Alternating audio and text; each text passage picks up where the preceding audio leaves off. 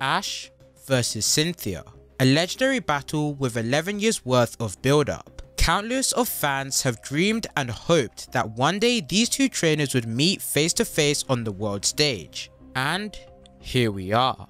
As the climax approaches, who truly will be the last one standing? Let's talk about it.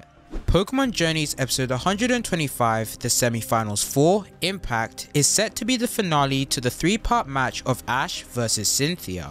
This has been a seesaw of a battle, with Cynthia starting off immensely strong, using her experience and intelligent strategies to the limit, really putting the pressure on Ash, which was greatly witnessed in the first half of the match. Then it shifted to Ash finding it in him and his team to get the wins back by using his unique, unpredictable battle style, tying up the score. But man, the pacing of all 3 parts has been so good.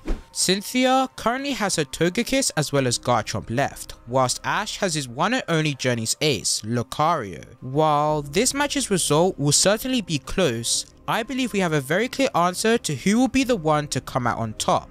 And that is our boy, Champion Ash. And here's why. There is 2 major points in why Ash will certainly defeat Cynthia in this tough battle. First up, it's all thanks to the duck. Yes, that's right, Sirfecth'd. In episode 124, the semi-finals 3, Valor, Sirfecth'd went up against Cynthia's ace, Garchomp, in which a lot of us initially thought it would get destroyed, but nope. The knight was literally going toe to toe with one of the strongest Pokemon in the world, deflecting Scale Shot with its Fury Cutter, countering Dragon Claw with its Fury Cutter, and even dodging Dragon Claw with its Detect. A complete amazing performance which no one expected from Sirfecth'd, but he was doing it, with its last move which inflicted on Garchomp being one of the most crucial plays in why Ash will defeat Cynthia, as Sirfecth'd managed to land a huge Meteor Assault which greatly damaged the Sinnoh champion's ace, sadly taking it out in the process like a true knight. The significance of this place is so major because it's the reason why Mega Garchomp is not being used for this battle. Cynthia knows herself that Garchomp does not have the strength anymore to take down Ash's Lucario alone. So her best bet in winning this is by putting all of her trust into her Togekiss by Dynamaxing it. Cynthia's Garchomp is so strong, there is no questioning its power.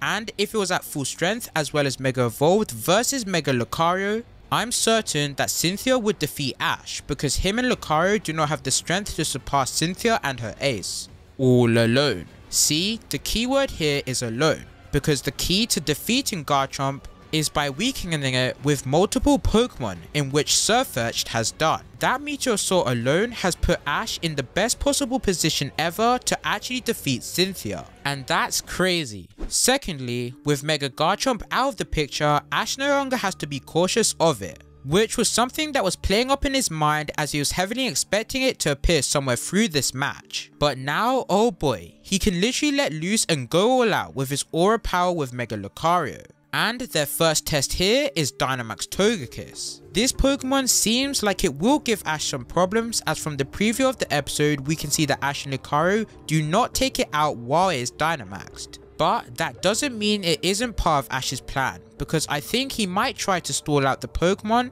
because as we all know, you can only use a total of 3 Dynamax moves, leaving the best time for Ash and Lucario to finishing it when it returns back to base, which I know they will. Lastly, that brings us to the Sinnoh Queen's ace, Garchomp, the relentless beast. Like I said earlier, this battle will definitely be close, and I mean extremely close. But what I think separates our 2 champions in the deciding factor of who wins it all is that Ash's will to surpass Cynthia is way more than Cynthia's want to win. Because of that reason, I think Ash and Mega Lucario will tap into an aura power that they've never achieved before, with enough force to take down the legendary Garchomp, an amount of immense power that it cannot handle, because their aura boost is driven and increases with emotion, and that emotion of Ash dreaming that one day he would defeat Cynthia, and now has the chance to make that dream a reality, which is why he will surpass Champion Cynthia once and for all. But as always, I love to hear your thoughts. Do you think Ash will defeat Cynthia in episode 125? Or do you think Cynthia will continue on to the finals versus Leon? Comment them all down below. Be sure to subscribe for more Pokemon Journeys videos. It's been your boy Aurazora, and I'll catch you all in the next one. Take care.